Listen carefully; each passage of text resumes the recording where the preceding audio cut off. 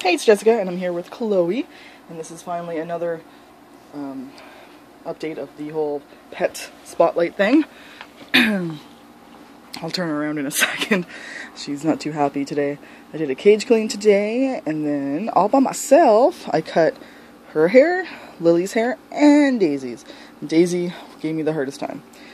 Chloe didn't give me a hard time, but what was funny is when I first put her on the ground, because I usually cut them on the ground, but it's still on this, she took off and ended up under my desk. I was like, chasing after her, but it was fine. So I cut her bum all by myself, and she didn't even have a wet bum, considering I let it go, kind of, but I don't know, it was good. It was, like, not wet, and it was fine under here. And I gave her a bit of a cut on the sides, because it was getting kind of long. That's where all the curls are, I find. Like, the top is just frizzy, and then underneath, she's got these beautiful, like, ringlets. And that's what I was cutting off. You could see the little ringlets all over the pad. And I was like, oh, your curls. And you're like, look at that. I wish my hair was like that. Not really. It kind of is. Look at her curls. So she got pretty bummed. This is how I cut her. I just hold her with one hand, and then the other hand I start cutting. So I did all of that. She looks good. Now let's show you her face. Nobody wants to see your butt. I really like how her hair is not like the others where it comes front. I like how it stays at the back, so I don't have to worry about the front too much. And she's so cute. You two darling. Look at your face. So, Chloe, I actually adopted, like for reals, from the Renfrew County SPCA. So, yeah. And she was at the local Pet Value, though, because Pet Value helps the SPCA. They'll take in hamsters, guinea pigs, they've had rabbits, you know, all that. Cats they usually have. They don't usually have dogs at where I live. I don't know about the other one. There's another Pet Value, and they might have the dogs. Mine's really small, the store, the Pet Value, so it only has usually cats. So I did adopt. What happened was we were thinking of getting another pig. I don't know why, though. I just got, like, the bug of, like, wanting another guinea pig. And everybody else seemed to be doing it. And then, but they were planning it better, where I don't plan things. I just go out and get another guinea pig. So, and I was looking at Gigi, and I had found kind of one, but the back and forth between me and that person who owned her was getting, like, stupid. Like, she was, I can't remember. I wish I remembered more about it. But she was making me angry, and I was about to be like, screw you. And her pig wasn't even, like, it was just a straight-haired guinea pig, and she was really small. And I was just like, it just sounded like she didn't want to give it up. So it's like, if you don't want to give up your pig, then just keep it, you know? And then we went to Pet Value, and we saw her with her curly hair, even though she was, I was going to say a kitten, even though she was a kitten at the time, even though she was a baby at the time, you could still tell she was curly. And I was like, oh my god, a curly pig, I have to have her. So we adopted her, and Pat paid for the adoption fee. I think I should have cut this piece. I think I missed this. Oh well. Oh well. You know, some waves floating in the wind. So she is my curly piggy, who is so cute. Look at your paws. She is extremely shy, always has been, still kind of is. She's happy in her cage. She loves a clean cage. She's always happy, like the day I clean the cage. She runs around, pops. Like I said, always shy. She's not that loud. You'll hear her weeking with everybody else, but not that loud. Like, she didn't make much of a fuss when I was cutting her. While, let's say, Daisy was starting to, like, scream when I was cutting her. So, because she always thinks I'm, like, gonna cut her leg off. I don't know why. But, so she was quite quiet, at least. She doesn't take treats from my hands yet, but she's getting close. She almost did once. She kind of, like, grabbed it and then let it go. And I was like, well, take it, you know? Yeah, take it, you silly muncher. She definitely runs around, like I said, and you have her out. She just wants to take off, like she's about to do by the looks of it. We already saw your bum. We already saw your bum.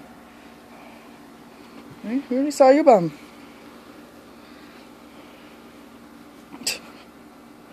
So, I don't know. I didn't ask too many questions at the Pet Value, because I find Pet Value doesn't know much about the animals that they're helping adopt. Like, you can ask them history, and they're like, we don't know. Like, they don't know why they got them or whatever. But it looks like, because I went to the SPCA website, and cause I found her picture on there, and it looked like somebody had babies, and all the babies were up for adoption, just at different locations. Like there was two at my Pet Value, her and somebody else, but the other one was straight-haired, believe it or not. So if they were siblings, it was quite odd. Straight-haired, white, red eye, but she was long. And I was just kind of like, I already have a long-haired red eye, so I really love her color. She's ginger, and her stripe. And as Carrie says, she has a pantaloon. I think it's this side. Where's your pantaloon? Yeah, there. Her back leg here is white. Just that one. It's cute. So that's her pantaloon. And what's funny, she has no knots in her hair, like as kinky as it is.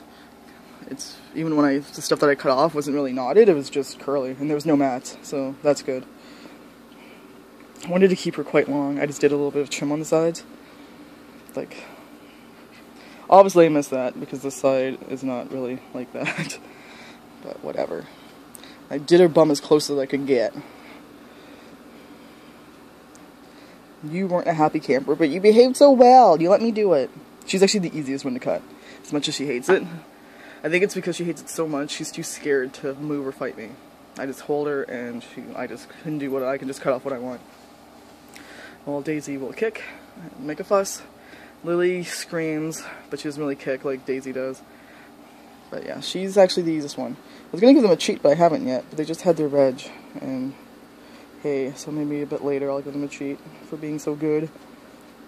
And Trixie, what was funny was when I was trying to grab them to cut them, Trixie's running away, and I'm like, Trixie, I don't want you. Your hair's fine. Yours. It's only the 3 I have to cut, and she's the easiest. I don't have to cut the top. Where Lily, I had to her hair was getting long like everywhere, so I trimmed it down a bit. I like playing with this little piece. We'll keep this. We'll keep this. She's thick though, like she's dense. Look at this. Look at that. You're like a little sheep. A little sheep with the face of a straight-haired piggy. So other than that, she has gone along with the girls fine. All the girls accepted her. There was no fights, like actual, like, oh my god, they're fighting. There was more of just chasing, rumbling. They didn't even try to mount her, but she was really small at first, so maybe that's why. I don't think she's been in heat yet. She hasn't. I think I caught her chasing a couple of the other pigs around a couple of times, but not full-blown, because she's still quite young. I've actually lost track. I'm so bad with their ages. She might still be I think she would be over 6 months now, though, because she wasn't a baby when I got her. She was young, but she wasn't quite as young as Daisy when I first got Daisy, so whichever. Yeah. I see her eyes. So I don't have the flash on because I didn't want to scare her. So this is her true color. And that's pretty much it about Kloe. She was in good health.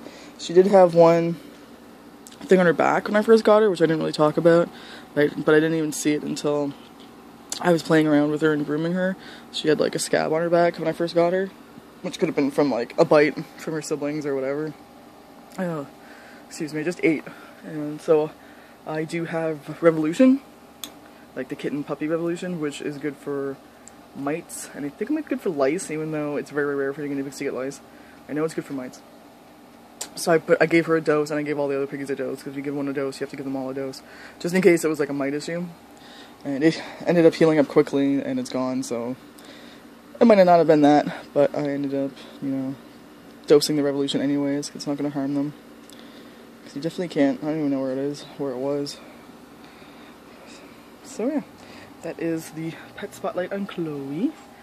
She's a cutie. So if you have any questions, go ahead and ask, and bye-bye.